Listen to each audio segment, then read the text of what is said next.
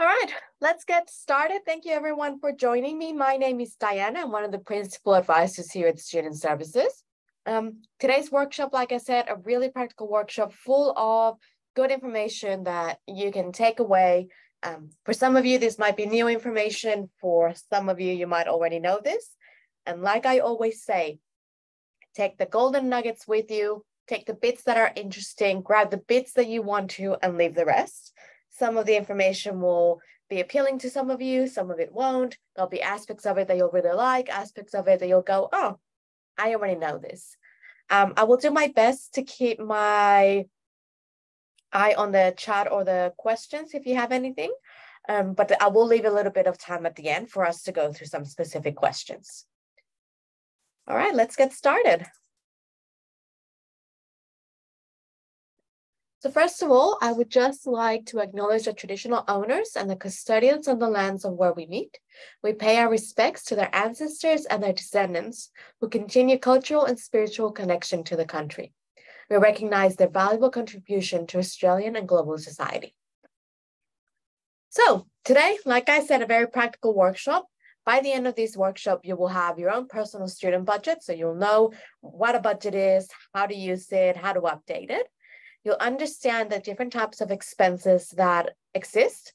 So that will be a little bit of the theory behind it. For some of you who are new to Brisbane and new to Australia, we'll have a little bit of a chat on the cost of living in Australia, what that looks like, what you can expect. By the end of it, you will have a better idea of your priorities, and that will naturally come through the creation of the budget and your goals.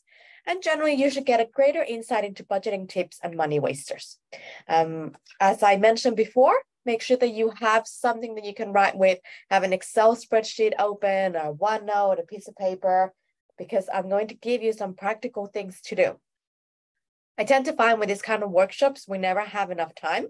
So some of the information will feel rushed. That's okay, because once we're done, I want you to continue working on the things that you started doing. So essentially, what is a budget and how do I use one? This is kind of the basic question that most of you want to answer when you come here. It depends on how you look at it, and there's a lot of psychology behind budgeting. But essentially, it's a plan for spending money. I know most of us think, oh no, a budget is restrictive, a budget doesn't let me do anything. But actually, budgets should be liberating. You should feel nice and relaxed about your money, where it's going, how you're paying your bills, because you'll have a good budget. For some people, they like to look at budgets as a way to not spend money, but that kind of restrictive mindset often leads to people not wanting to engage in budgeting or feeling like budgeting is a bit of a chore, something too hard to do. The way I see budgeting, particularly as a student, it just helps to ensure that you are going to be able to live within your means and you're going to be able to reach your financial goals. Budgeting is a skill that has to be taught. It's not something that we're innately born with. It's not something that we know of straight away. Either we get taught this by our parents and our family, or we don't. A lot of parents don't sit down with their kids and work out a budget and how much money comes in and how much money goes out until they're about to maybe move out of home and they're paying for their own expenses. And even then, sometimes they don't sit down and write things clearly and carefully for them. So there's a lot of things that can go into a budget. So I have two examples of budgets here that you can see. The personal budget example and a household monthly budget. One is a lot more complicated than the other one, but we don't have to look at this one. So this one, we're not going to have to look at it now because it's too complicated. But eventually you might have something that looks like that. This is what we're going to look at, your personal budget. And excuse my terrible circle, that did not go the way I wanted it. But this is normally where I see students at. So let's just get straight into it. Just realized you guys are not able to see my face. This is hilarious when I get stuck on a screen. But there are 4 different kinds of expenses that exist. And I promise that we all have the same kind of expenses. This is across the board, across all cultures. This is what exists. So an expense is essentially any money that goes out. Anything that goes out is an expense. And I'm not just talking about in a business sense. This is anything that you spend money on. This is your groceries, savings, it's things that you want, it's that random pair of shoes that you bought, it's the Netflix subscription. All of that is an expense. But they are not the same. And you should not treat all expenses the same, because some expenses are really important that you spend money on, and some of them are less so. The first expense that we have here is called a fixed expense. So these are your all important ones. Fixed expenses are those expenses that you have to pay for in order to have an okay life, in order to be comfortable. And these are the ones that you're always going to have, and they tend to have a fixed amount every time. So here we are thinking of things like your rent or your mortgage. We're thinking of car repayments or personal loans. We're thinking of things like your internet. Usually our internet costs the same every month or every fortnight. We're talking about phone bills, electricity, water. Those are the kind of things that are fixed expenses. Making sense so far? Yep. I know it's hard when we're online, we can't interact as much, but fixed expenses, we always have them. We always have to pay for them. If we don't pay for our fixed expenses, then we're in trouble. Then we start getting stressed. The second type of expense that exists are variable expenses. And these ones are the ones where you have a little bit more flexibility with. So after all your fixed expenses have been covered, after you've put money aside for all of that, then we look at your variable expenses. These are things that you can change. So they might not always have the same fixed amount. So they might go up a little bit. They might go down a little bit. These are things that are like nice to have. But if we don't have them, then it's okay. These are things that we can be flexible with. So these can be things like going out with friends, the amount of fast food that you eat, the kind of entertainment that you pay for. This could be things like birthday presents, charity donations, so things that change a little bit. Traditionally, when people look at expenses, they look at fixed, like they have the same number, and variable, they change.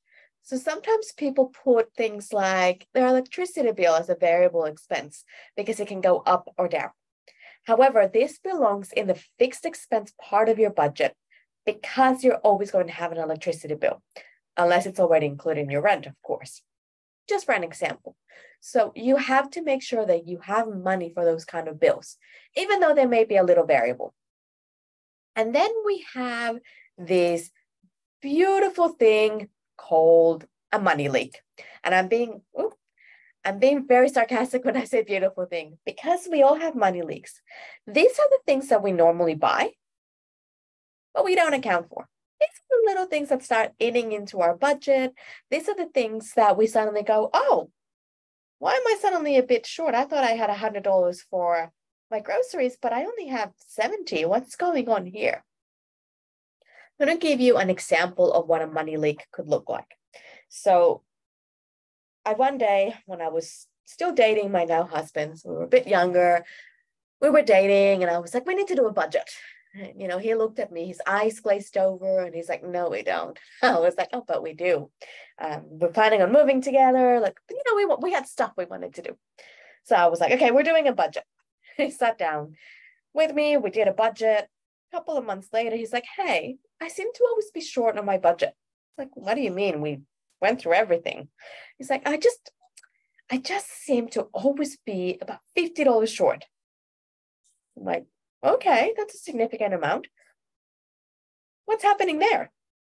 Where do you think your money's going?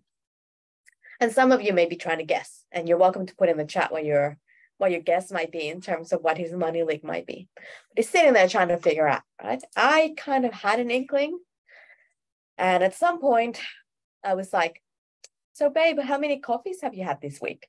And it's like a light bulb went up in his head. He just realized that every day that he was going to work, he was buying a coffee. Now, his coffee was about $5, give or take, $5 every day.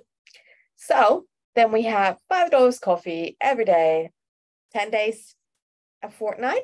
There was his $50. And it wasn't until I asked him that question that the light bulb went off. He went, that's one of my money leaks. I normally buy this, but I don't actually account for it. So I said to him, well, why don't you just put it as a fixed expense? He looked at me like, but I thought that was only for like rent or things like that. I'm like, in theory, yes, but you're still going to buy that coffee every day. It's part of your habit. It's part of your spending habit. So why don't you just account for it? So this is what I mean about your budget should be liberating. If you're going to buy that cup of coffee, then you buy that cup of coffee. I'm not telling you not to do it. I'm telling you to account for it. So this is where this next slide comes in terms of, is it really that different? Like, what is the difference really that clear between fixed expenses being fixed and variable always being variable? And not totally clear, because some fixed expenses can be a little bit variable. For example, groceries, right? You're always going to need groceries, but some of you are probably sitting there going, I'm not going to buy groceries because I don't cook. I just tend to throw them out at the end of the week. So then I go, well, what do you do then for food? Do you go out? Is there a place that you get takeaway from? Do you do things like YouFoods? Whatever it is that you do, account for it. So if that's your main way of eating, account for it. Now, definitely there's ways that you can save a whole bunch of money with food, and I'll get to that if we have time. But the thing is, if you're going to be spending money on it regularly, then that's a money leak if you're not accounting for it. Some of your variable expenses can also be a little bit fixed. So let's say the coffee, right? And that to him couldn't go in the variable pile because he was always going to spend money on it. But his haircut, right? He regularly would get a haircut because he wanted to look nice. He wanted to have trimmed hair. That ended up being a variable that was fixed, because if he overspent 1 month and didn't have the extra $30 or whatever it might have been, he just cut his own hair. He's gotten better at cutting his own hair, by the way. So the difference is not always that clear, but with certain things it is. So any quick questions before I move on to actually building a budget? Anything that didn't make sense, please feel free to put it in the chat or put it in the Q&A. I'll give it a second in case anyone is typing. But now, while you're all thinking, if you have a question about the different kinds of expenses, now is the time where I want you to open up an Excel spreadsheet or a Word document or piece of paper of some sort. Normally, I would be providing everyone with a budget, a pre-made budget, but I've gotten feedback that it's too simple and sometimes people need to change things and the formulas get stuck. So we can just create it from scratch. Also, there's like 1,001 templates online. So you just have to find one that you like. All right, no questions. So we'll get straight into it, building a budget. The very first thing that you want to do is write down your income and put this at the very top of your budget. Just as I've said that, questions come in. We cannot use the chat because it seems to be banned. Interesting. Let me see if it allows me. All right, I don't know what's happening with the chat, probably because it's a webinar. So anyways, any questions that you have, put them in the Q&A side of it, and I will get to them. I don't know why the chat is not allowing me to. Oh, here we go. There, fixed. Thank you for that. You should be able to type in the chat now. And if it's still not working, then there's a reason why I don't work in IT. All right, so got sidetracked again. So the first thing you want to do is write down your income. I get paid fortnightly, so my income comes in fortnightly. It's up to you. However you choose to do your budget, it needs to be consistent. So if you're putting your income in fortnightly, then everything else will be fortnight. If you're putting it monthly, then everything is monthly. If you're putting it weekly, then everything is weekly. If you don't know what your income should be, because you are living off your savings, because you've stashed away a pile of money and you're going to use that, then you're going to work backwards to figure out how much you should be paying yourself. But for now, put your income at the top. And I've just spent like 3 minutes telling you to put your income, because you will be surprised by the amount of times that I tell people to put their income in their budget and they don't. Your income is any money that you are almost guaranteed to come in. So if you work irregular shifts, if you work casual work, then put in what you believe is going to be usually your income. So for me, when I was at uni, I had 2 jobs. I had my casual tutoring job, and my guaranteed one shift at Nando's. So that was my base income, and that's what I based my budget on, because I knew that money was coming in. So we work off worst case scenarios. Yeah, like I said, if you're living off savings until you find a part-time job, then you're going to work backwards. And I will reference some apps for budgeting records at the very end. So I will leave that question unanswered for now. And then we'll come back to it at the end of it. All right. So we've got our income, whatever that might be. I'm going to use $100 because it's a nice, easy number for me to remember. All right. So then I go, all right, I've got my income. Now, if you go to part 2, which is write down your fixed expenses. I'm going to just do a terrible budget here. All right. So you have whatever you use in your Excel spreadsheet, whatever that might be, right? So you have income.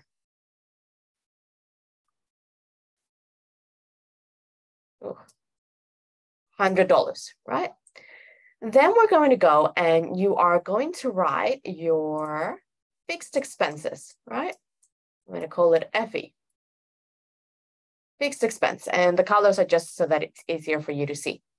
And I want you to take a moment to write down, put in the chat, so you can put it here, which should be working now for everyone, all the different types of fixed expenses that you think you have. So we're looking at rent. We're looking at, say, your Go card, so your bus. That should be in your fixed expense. You can actually work out how much it's going to cost you to go from home to uni, how many times you're going to do this a week, a fortnight, a month, whatever it might be. Figure out how much that's going to be and account for that in your budget. So I'm going to give you a couple of minutes to do that. And then I will continue. Now, feel free to use the chat for any other ideas. So remember, we're just writing our fixed expenses, and please put in a subheading that says fixed expenses. So we're looking at rent, we're looking at car costs, we're looking at education costs. So when I'm saying education costs, I'm not talking about the cost of your tuition, because if you're an international student, that money should already exist. You're not going to find a job here in Brisbane that's going to pay you enough to pay for that. But when I'm saying education costs, I'm thinking of things like, do you need to do any printing? Do you need to do any laminating? I know that sounds old school. You may not need to. Is there access that you need to pay for a particular program? Things like that. Your internet, how much is your internet going to cost? If you're not sure because you haven't figured everything out yet, that's okay. You can just put in internet. And then here you're writing the dollar amount. Remember that whatever you put here, if you made it fortnightly, if you made it weekly, these two also have to be done at the same frequency. All right. I will give you a minute or so to do this. If I had background music, I would play that, but I don't. And once you are sort of ready to move on to the next bit, just raise your hand through the chat so I get an idea of where people are at.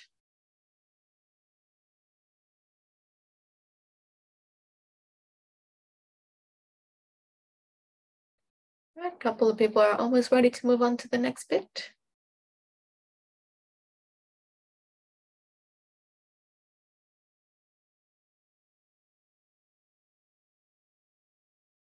All right, we're almost at the double digits of people raising their hand. All right. So point 3 says, write down your financial goal. Now we're going to be really strategic. We're going to leave a part of it blank here because we're going to use that for our variable expenses. I hope you're enjoying my little blackboard here. And we are going to put down here, we're going to put a goal. Oh, that was hard to write. Anyways, use your imaginations. That says goal. Now, the reason why I want you to write down a financial goal at the bottom is because I want you to think of something that you want to aim towards in the next couple of years. For me, when I was at uni, one of my financial goals was to save enough money to buy a Master 3 by the end of my undergrad. So I gave myself 4 years, I was going to say 3 years. It was more about 3.5 years where I figured out how much money do I need to save? How much money do I need to put aside to reach this financial goal? It can be something like that. It can be a short-term goal as well. It might be, hey, I want to spend in the summer vacation, I want to go and spend a week at the Gold Coast, and then I want to go and visit the hinterlands, whatever that might be. I want you to put down a goal. I want you to put a number of how much that might be. If you don't yet know how much that might be, just write down the goal. So your goal can be written here. Because it's important that we have something we're working towards. It could be as simple as my goal is to save $50 a fortnight, save $20 a fortnight. It could be as audacious to go, my financial goal is to pay off my uni debt by blah, blah, blah. It's up to you. But make sure that you're using the SMART goals analogy, specific, measurable, attainable, realistic, time. I've done the really simplified version of it. Some of you may know more complex versions of SMART goal, but make sure it is something that can be done. And again, this is just a hope. I'm going to move on to the variable expenses part because I always spend too much time on the goals and I get overly excited. So now I want you to spend time on your variable expenses here. And then we're going to put $1 aside, okay? Fixed goals, fixed expenses, you should have most of them. Variable expenses, these are your nice to have. So these might be money to buy people birthday presents. This might be money for going out. This might be money for clothing. This might be once a week going out for lunch. Your variable expenses go here.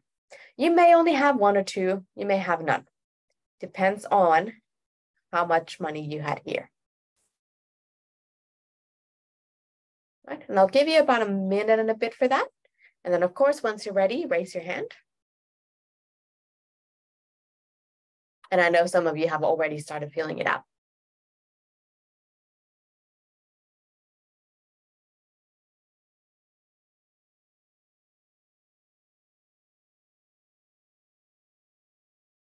Oh, so the chat's been quite quiet. So I'm assuming either everyone knows what their fixed and variable expenses are, or nobody knows anything. Like, oh, someone else will say something.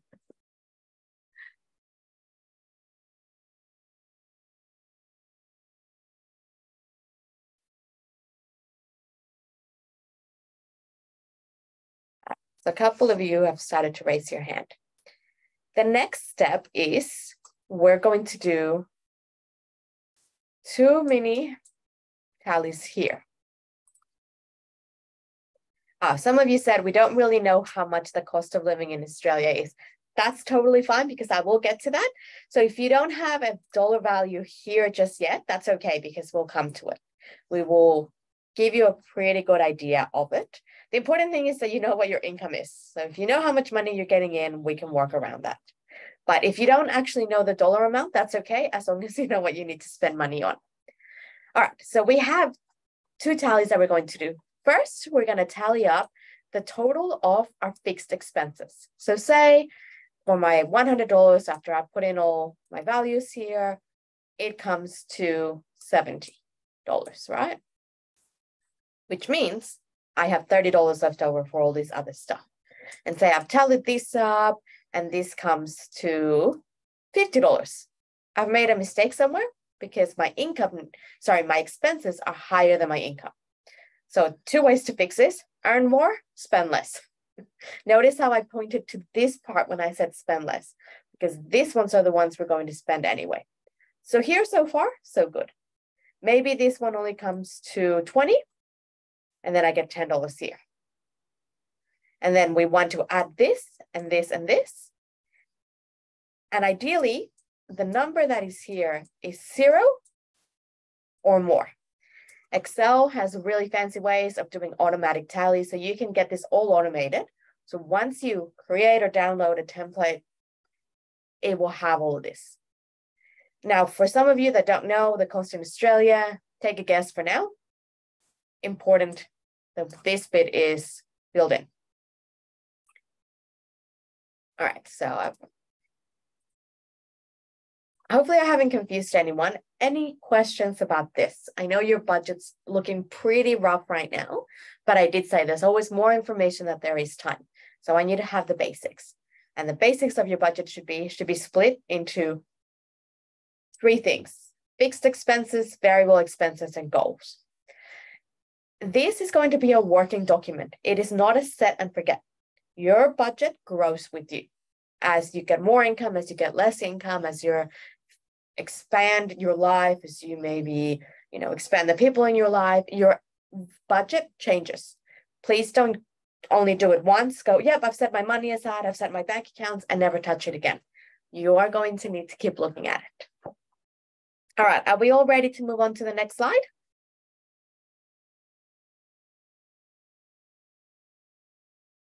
Yep. All right, so I'm going to clear all my drawings. Almost a bit sad that was such a work of art. All right, so this is the next bit that you wanted to find out. How much money do I need to spend in Brisbane? It's a little bit more than you'd like, but a little bit less than you think. This is the general question. So I've had someone already put in the chat what they're putting in per week. So $4.95, $4.60 per week, a little bit high on the higher end of rent, but it depends on their situation. So here we go. Essentially, the cost of living in Brisbane has gone up significantly. If we were looking at the cost of living in Brisbane 2 years ago, don't, if you're looking at a budget from back then, because it has changed a lot. Because we flooded, and then COVID, and then people were like, oh, you know what? The Olympics are coming, so I'm going to migrate here because things are going to go up. It's gotten a little bit more expensive. And I don't think that's just Brisbane. I think that's all over the world. So we just need to be aware the cost of living has gotten higher. So we need to be clever with our spending. Again, very theoretical. So let's be prepared. I am looking at this through a student lens. Your rent per week will cost you between $150 to $250 if you are living in a shared house or an apartment, and you're possibly even sharing a room with someone. So if you're looking at more the 150 side of things, this may be a shared room. So there might be 2 beds in one room. It might be bunk beds. You may possibly have your own room.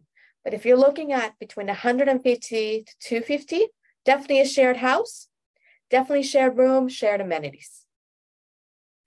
If your budget allows for a little bit more, you might be looking between 250 to 350 plus. This is going to be in a share house, probably your own room. So if you're spending 250 plus, have your own room. Don't be sharing a room with someone. You're getting a little bit ripped off.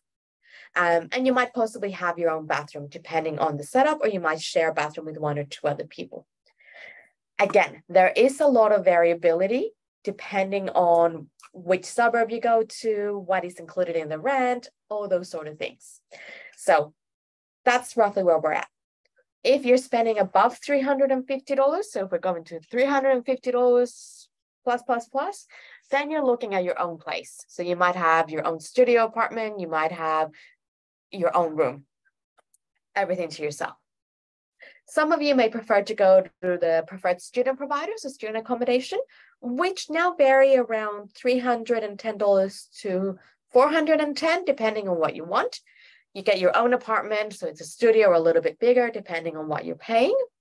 And you get pretty much everything included in that student accommodation. So the benefits of the student accommodation is you have one set price, which includes electricity, water, internet.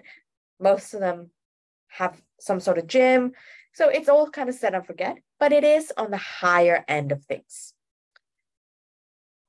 Some of you, depending on where you go on rent, will have all your bills included in your rent. So your $260 may include already electricity, may include internet. We're having some really good, some really good ideas put into the chat. So some people are putting in how much they pay, their utilities, those sort of things. So thank you for that, because I think that's going to be so helpful. So these are going to be kind of like you're in, whoop, what's going on here? Come back. All right, gone too far. So these are going to be sort of your initial shock. The numbers that I'm providing you here are on the very conservative side. Whatever that I've said here, add a little bit extra into this, all right? Because this is the conservative estimate. You're also going to have ongoing bills. So your groceries depends on how much you eat, how much you exercise, what you eat, your body size, all of that. You're going to be spending between $80 to $150 per week. And that's just on groceries. So things that you're going to be using for cooking. When you're first getting set up, when you first arrive in Brisbane and you're getting your place set up, there's going to be a chunk of money that is going to be spent on setting up your kitchen. So things like getting spices, getting sauces, things like chili flakes, chili sauce, all those things. So the basic stuff, getting cooking oil, there's going to be a chunk of money that's going to be a once-off. But then after that, you should be pretty much on average between 80 and 150. One of the questions I get is, I have no idea how much food costs in Australia.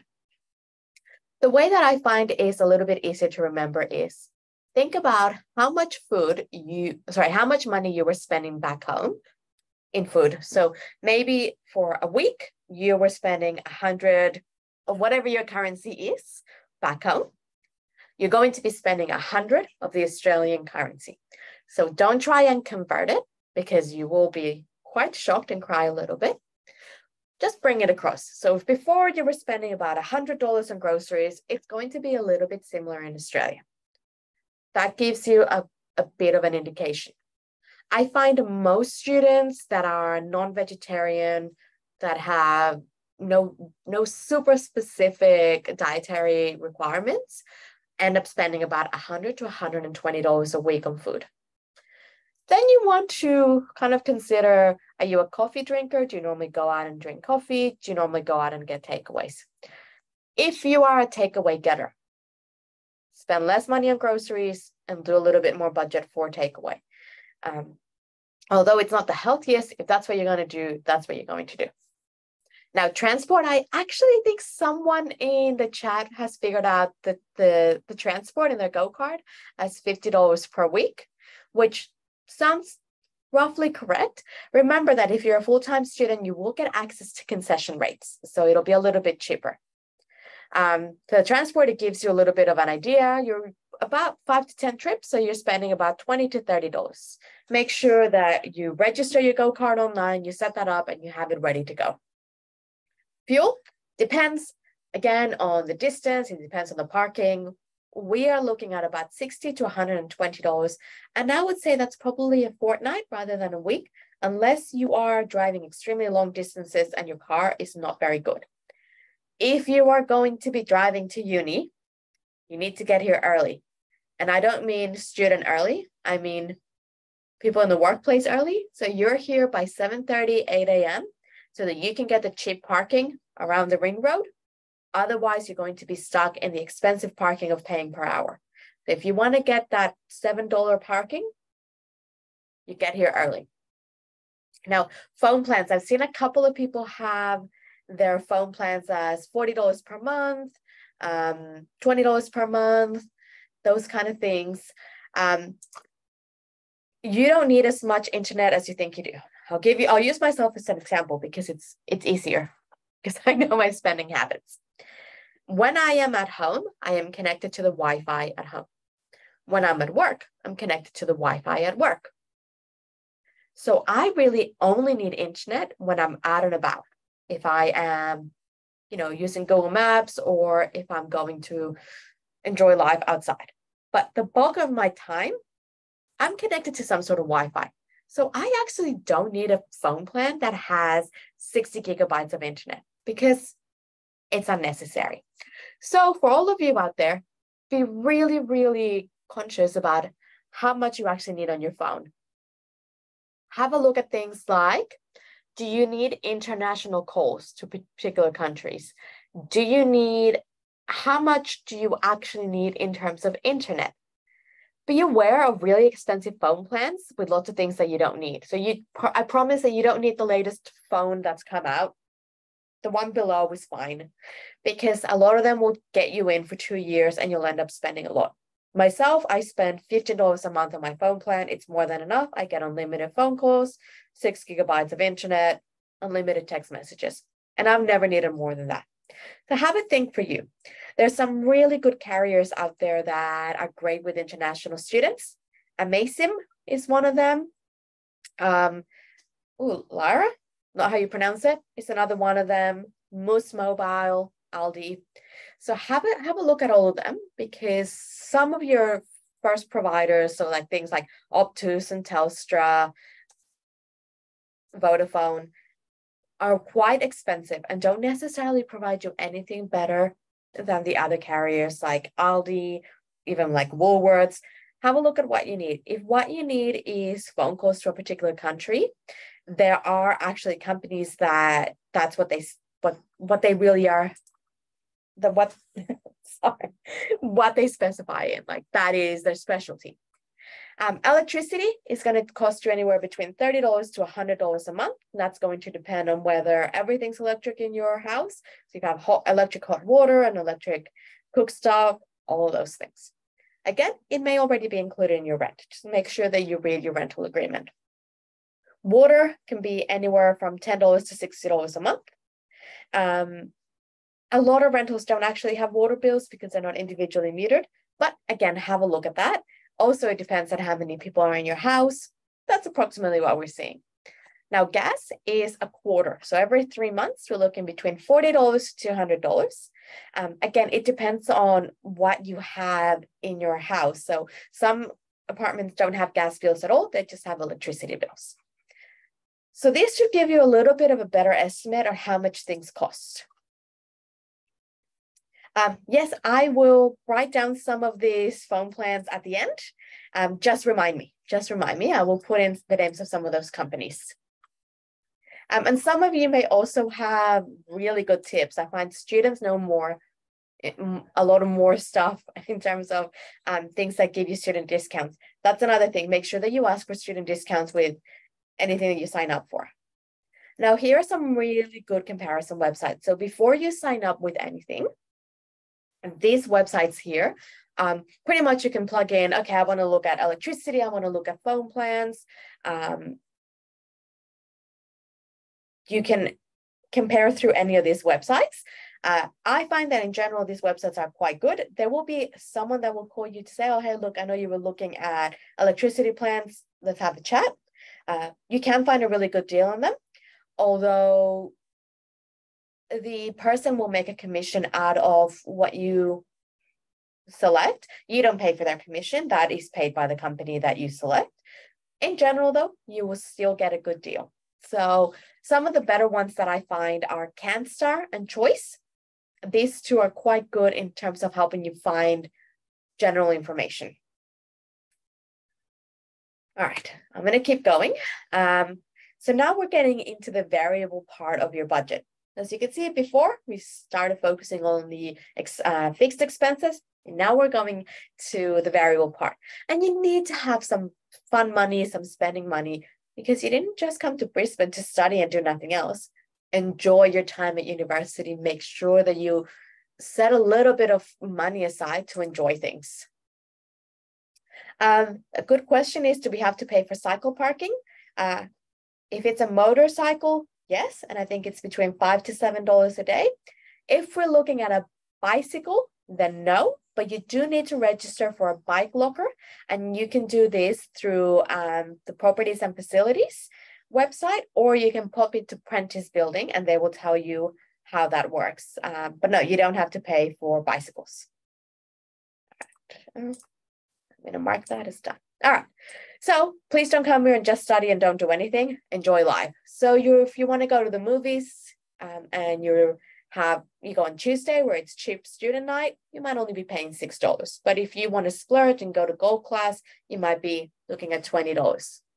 Nightclubs, some of you are still young and want to enjoy being out and about. If you get there after usually 10 p.m., you get charged an entry fee. It is not worth paying $20 to get into a club because you might get in there and go, this is not very good, I want to leave. So my hot tip here is get there early, go into the club and get your stamp. So that stamp means that you've gone in. Then leave, go and have your dinner, and then come back, show them the stamp, and you don't have to pay a cover charge. One thing that we love to do in Australia is this thing called BYO. I'm going to write that for you.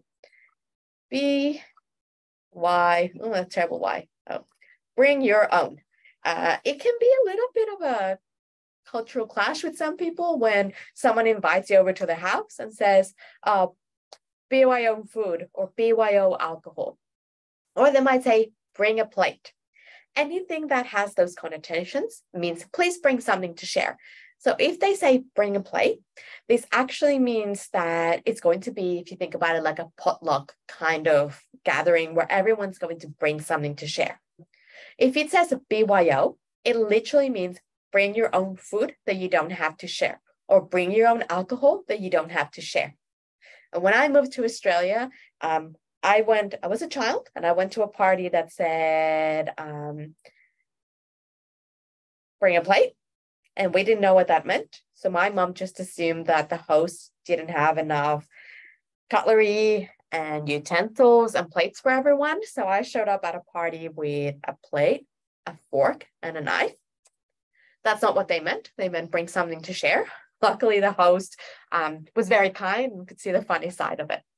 But actually, this is a really good way of saving money and trying different kinds of food. So if you're going to get together with your friends, why not bring a plate of food?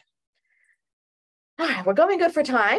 Next, let me just clear all my drawings. Any questions with this part of things? Great, so more really good information in the chat. All right, now this is also very important. If you've tuned out, please tune back in. If you're just getting a bit tired, this is the second really, really important part of this presentation. This is how to organize your bank account so that you are never stressed about where your money's going again. And we do it in three bank accounts. Any less than that, things are going to get confused. Any more than that, things are going to get confused. And this is just while you're a student. As you get older and your life becomes more enriched with things, you might have more accounts. But essentially, you want 3 accounts. Pick whatever bank you like that does not charge you any fees. If you are with a bank right now that is charging you a fee, leave, go somewhere else. If they're charging you a fee, tell them that you're a student. They should remove all the fees, but do not put your money in an account that charges you anything, because banks make money out of your money. So you don't need to pay them for anything. All right. So 3 accounts. The first account is your everyday or pay account. This is where all your income goes in. If you're living off savings, you're going to pay everything into that. So you're going to use that savings account as an account that's going to pay you money. So if you're doing that, we're still doing it this way. So you have a pay account. All your income goes in here. Any money that you're earning goes into this one.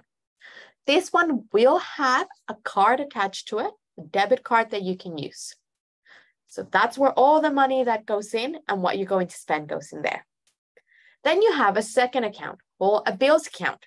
Also a do not touch me unless it's a bill account. That's what I like. That's what I had it named as uni. Do not touch me unless it's a bill account, because it would make me laugh, but also it would stop me from touching it. Now, because we are all clever and savvy, we're going to figure out how to do automatic transfers and direct debits. So your money goes into your pay account when you get paid. Bam, your nice $100.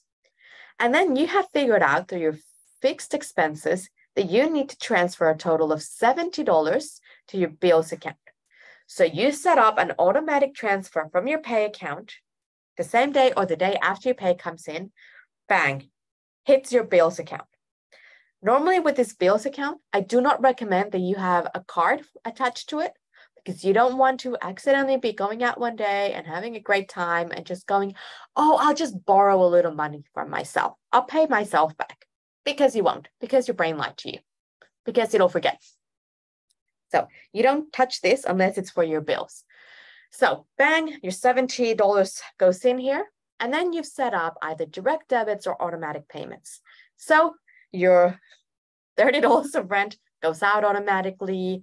Your phone bill that gets paid once a month, you've set up a direct debit account, so they take it out every month. It's all done automatically. Now, you may choose to leave your grocery money into your pay account. And that's what I do. My grocery money stays in my pay account because I'm actively paying for that every week. Because it goes up or down a little bit, out of my $100, say $20 for the sake of this exercise. Sometimes it's 19, sometimes it's 20, sometimes it's 15. So I use that pay account, but I never go over it because I do click and collect. I buy my groceries online because it's easier for me. But your bills account, you should never not have enough money for your fixed expenses because you've accounted for. And then you have a third account, which is your savings account or your goal account. It could be 2 in 1. Again, money goes into your pay account. The $70 went into your bills. The $10 went into your savings account. And there's only $20 left in that pay account. So that's your variable money. That was your going out money. That was your gift money. That's your do whatever you want with that money. It's your money for whatever variable expenses you want. Sometimes you might have more in that pay account, and sometimes you might end up with 0. But the thing is, you never want to go into a minus because then the banks will charge you for not having money in there. I know it's a little bit counterproductive, counterintuitive that you don't have money, so I'm going to charge you more money. But don't pay late fees, don't pay overdraft fees. They're not worth it. So 3 accounts. Money goes in, automatic payments go out to your bills account, to your savings account, and then you have whatever's left in there. I recommend to check your transactions frequently. Be aware, scammers are getting excellent at their scamming. So they'll do it by SMS, they'll do it by email, they'll send you an email that looks almost just like your bank, just saying, just click here to confirm that this transaction happened. Your bank was not going to send you to a link like that. If you're not sure, call them or go separately. All right, now there's a couple of questions. Okay, one question is, which bank in Brisbane should we pick as students? Anyone that you like that does not charge you a fee. I know that's very generic. There's so many banks, whichever one you're comfortable with. Some people go with CBA because it's on campus, as long as it's not charging you anything. As a student, you want to make sure that you're not spending money that you don't need to spend. Now, your savings account should be a high interest savings account. So there should be some kind of interest that's being generated on it. Have a look around in some of those websites. So Compare the Market, CanStar, choice.com.au. You can actually compare savings account. Which one has the highest interest saving? How does it work? Make sure that you read how it actually works, because some of them say, your base interest will be 0.1% and your bonus interest will be 2.9%. So you go, oh, cool, it's 3% per annum. But you might find that to get the bonus, you need to put in a certain amount of money. Some of them are very generous and they literally say, you must just have an everyday account with us and then you get the bonus. So just have a read through it. You're all incredibly intelligent people. You've managed to make your way all the way here. You got into UQ. This should be not super complicated. But again, 3 accounts, pay, bills, and savings. Any questions about that?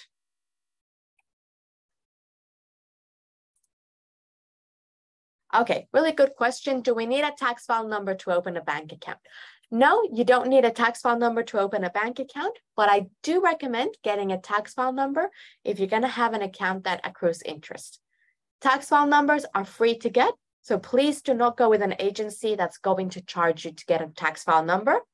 To get a tax file number, so a TFN, this is what you Google, ATO, TFN, it should take you to, without the typo, it should take you to the Australian Taxation Office, where you apply online. Before you get your tax file number, make sure that you know where you're going to live, because it takes about 2 to 3 weeks for it to arrive, and they send it by post. So if you're still, like if you're in temporary accommodation right now, just wait until you actually know where you're going to live, or provide an address of someone who is staying somewhere that you trust. Now with banks, you don't actually need one that has physical branches, because almost everything will be done online. But because you are an international student, they might actually ask you to come in person to verify your ID. The website for the tax file number is the Australian Taxation Office. If you want to open a savings account with a high interest, yes, you should get a tax file number, and that will be for the purpose of claiming your tax later on. You don't need to have a TFN to have a high interest savings account, but it is recommended. TFN is tax file number.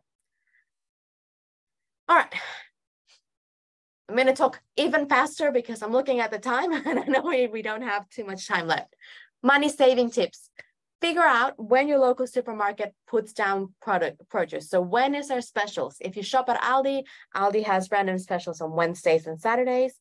I find that my local Coles, usually on a Friday and Saturday, they don't have too many specials, but on a Sunday they do.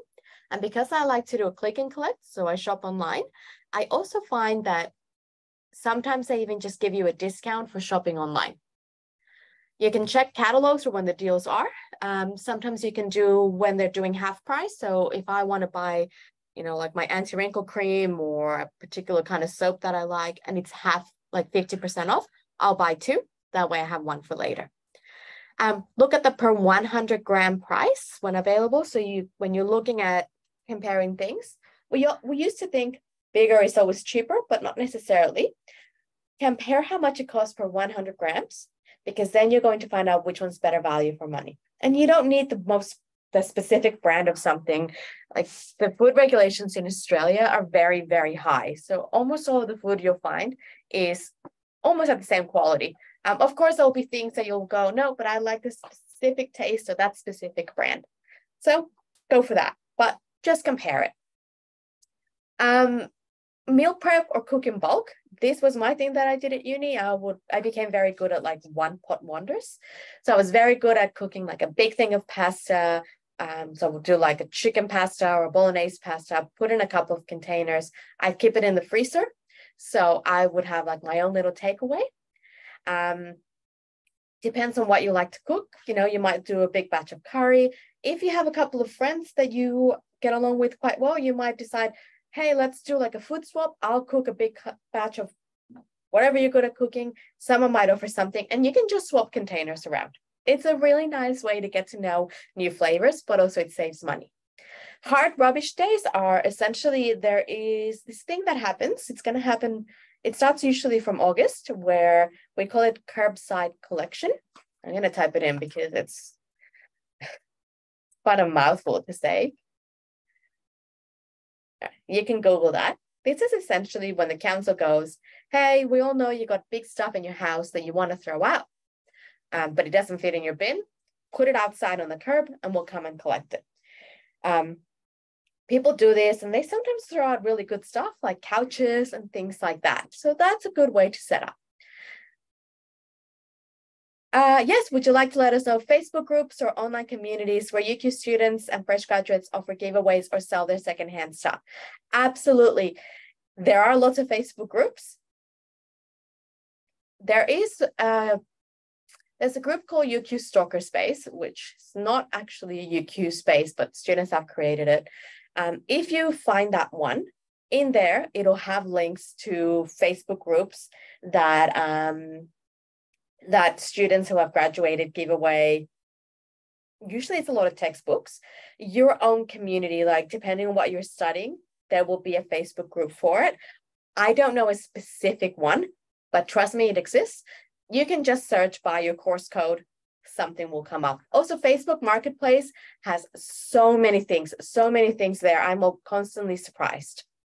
Now, this is, if you can take a photo of this page, I don't want to go through every single one of them because I am conscious of time.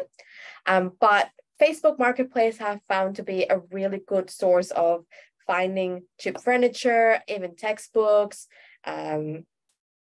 clothing, things like that.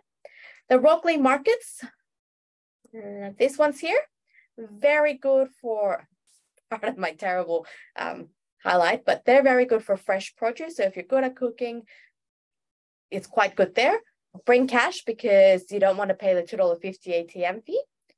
Tokos in Annerley. So again, oh gosh. Anyways, that one, it's quite good at finding specific food. Now, I have also found that your specialty shops like Indian shops, some of your general Asian grocery stores, they're very good for cheap spices. So what might cost you $3 at Coles or Woolworths, double the size of the bag will cost you $1.50. So get creative. All right. Money wasters. Things that you might be wasting your money on. Coffee. My lovely husband, who was $50 out of pocket continuously, we just ended up buying a coffee machine. He's now never out of pocket. We worked out that the coffee machine has now paid for itself about 4 times over. If you're with a gym and you're not using it, cancel it, transfer it to someone else. This is what I saw someone in my local Facebook page saying, hey, I want to join this gym. Anyone want to transfer their gym membership over? And it worked out really well for both of them. The other person just covered the transfer fee. They got a better rate in the end. You don't need all the luxury items because you're paying someone to just use their brand. Doesn't necessarily work better. Staying at an expensive phone plan. Forgetting your water bottle and spending $4 every time you need a coffee, anytime you need a drink. Okay, this is a great question. I'm getting sidetracked. Any tips for cheaper wines and craft beers? Because usually it's an expensive item. Yes, alcohol is extremely expensive in Australia. And if you're drinking out, it's even more expensive than you think it should be. Most alcohol shops will price match. So if your local bottle-o, that's what we call it here, has something that you like and you see it for special at another bottle shop, just ask them to price match it. Cheaper wines, they come out of a cardboard box. They're called Goon. If you're young, it might not give you a headache. If you're past 23, 24, it will definitely give you a headache. Craft beers, ask for the beer on tap. There's lots of different breweries around. They will be your cheaper ones. But yeah, it is an expensive item with alcohol. What you pay for is what you get. The cheaper it is, the nastier it is, the worse the headache will be. But I don't think I'm telling you anything that you don't necessarily already know. All right. So I had a question before in terms of apps. I would start with going to this website called moneysmart.gov.au. It is excellent. It has some really good tips. It's got a budget builder in there. It has some really great tools there. It will allow you to figure out different kinds of expenses. It will give you examples. It's a really good place to get started. There is so many of Microsoft Office templates where it comes to budgeting. Just pick one that you like. Most banks, depending on which one you go with, but most of them have an app that might allow you to see where your expenses are going. You can also download budgeting apps. Please listen to this. If you're downloading an app and it is asking you for your bank details, you are going to get scammed. Do not provide your bank details. If the app is one that asks you to manually input your expenses, good. The very first thing you need to do is if you don't know how to start your budget, then you need to figure out what you spend your money on. So I recommend that you do this for the next 3 weeks, that you start tracking all of your expenses manually. I know, manually, but this is why. Week 1, so you'll live here all energized, ready to budget. Week 1, you'll be very conscious of your spending. You'll be aware of where it's going. You'll make better decisions. Week 2, you'll get sick of being so conscious. You'll fall back into your normal habits. You'll start to see your pattern. Week 3, you will change some of your behaviors and start to adapt to your new budget. That's why I say you do it for 3 weeks. Track them. Apple Store, Google Play has lots of really good budgeting apps. There's not one specific one that I can give you because they're constantly being upgraded and there's new ones that come. All right, if you find yourself in extreme financial hardship, we have a financial assistance program. This is for unforeseen and unexpected emergencies. You can come and chat to us at Student Central. You can make an appointment with a student advisor to discuss your financial situation. If you're spending money on smoking, please contact Quitline. Smoking in Australia is extremely expensive. There's no smoking on campus, anywhere on campus. Smoking in general, you'll find in Australia is not very common. So now is a really good time to quit. And I don't know if I mentioned that the moneysmart.gov.au website is really good. All right, this is information overload for all of you. I am now just going to focus on your questions. If you have questions, there's the Q&A or the chat. All right, so phone plans. I am going to write them down. Amaysim. So Amaysim, there's Aldi, there's Moose, there's Lyra, who has changed their name as a starting point. All right. Facebook groups, I think I've answered that one. Bicycle looking at university. Yes, I can answer that. So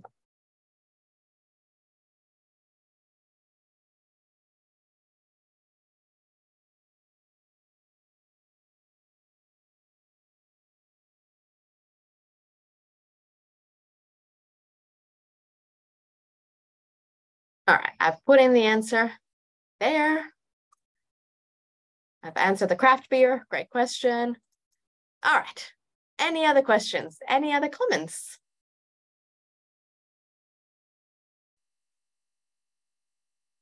All right, I put it, okay.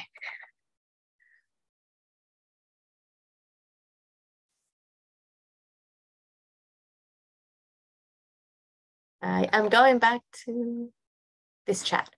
So we have Amazing.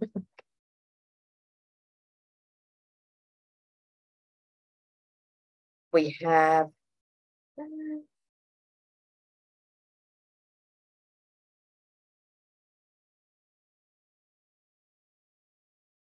okie dokie. Another questions come in.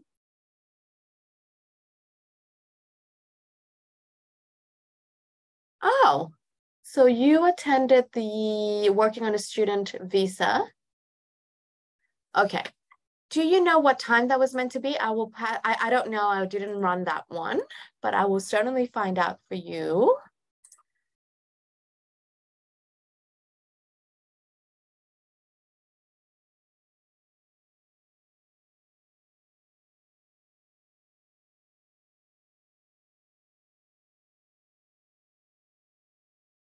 Actually, I don't know if I spelled Amazing right.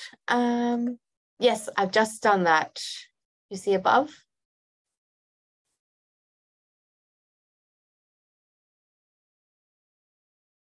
Any other questions? Any other slides you wanted me to go back to? Anyone stuck with their budget? Anyone still not sure what to do? If you're really stuck, if you need a bit of help, my name is Diana Earl. You can send me an email.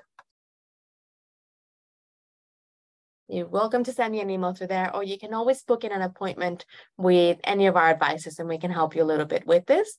Obviously, we're not necessarily experts in this.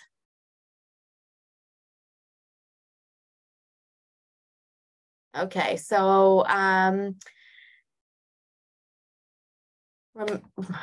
so in terms of your COE and that, you're going to need to contact, it's not through me, you should be contacting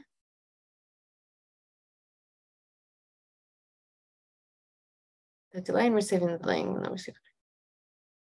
You need to contact the student center or new students. So can you send that email to Student Central, please? Unfortunately, I'm unable to answer this question. It's outside my line of scope.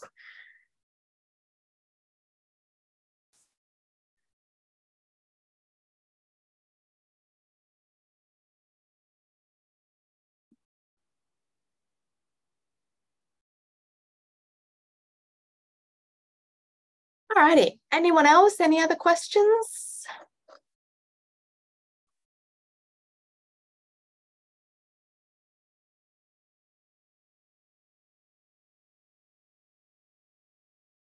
I'm wondering where. Okay, some really good questions about when to start work. It can take up to 6 months to find a job. It depends on how busy your degree is. Some degrees are extremely busy and you won't have time to do a part-time job. Some degrees are a little bit more relaxed. As a starting point, usually a casual job over the weekend, most students can handle that. If your degree includes placement, it gets a little bit harder because of the amount of time you have. Depends on what you're studying. Part-time jobs for students at the Gatton campus. Ooh. Are you staying at Gatton? If you are staying at Gatton, I recommend getting in touch with our advisor there, with Katrina.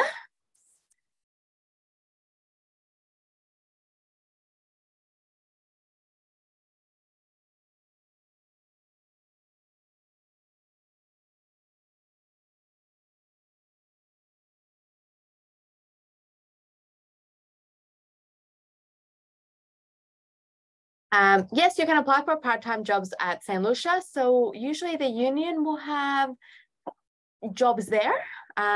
It just depends on whether there's something available. But yes, as long as you can work, then you're allowed to apply. If you're planning on working, you need a tax file number. So make sure that you apply for your tax file number before you start work. You don't necessarily need to have received it, but you do need to have at least applied for it. Hopefully that answers your question. No one's kicking me out of this room yet. So I have time for a couple more questions.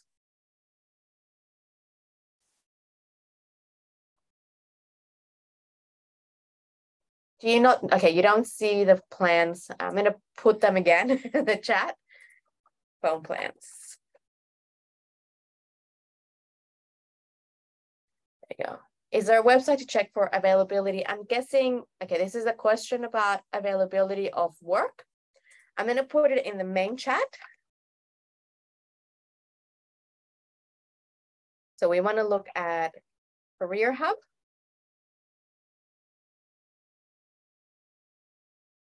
We wanna look at SIG.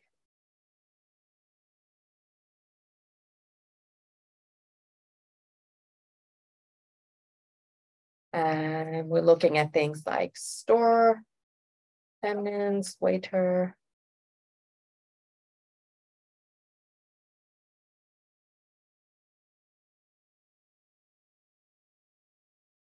I've put a couple of suggestions up there.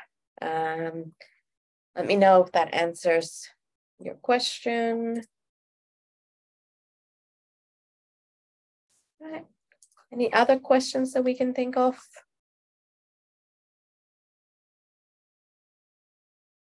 No more questions. I always say no more questions and then someone might be typing something. So I'll give it a minute.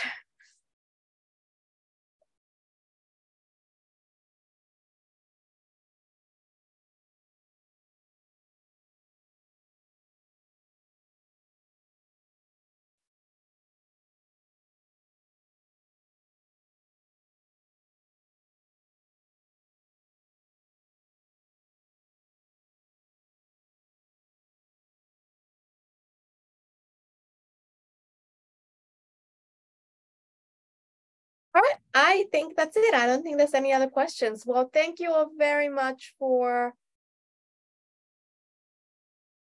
joining me. If you have any other questions, I've put my email somewhere in the chat. My name was Diana. Thank you very much and enjoy the rest of your day. Oh, one more. That was just a thank you. You're very welcome. Thank you all. Bye.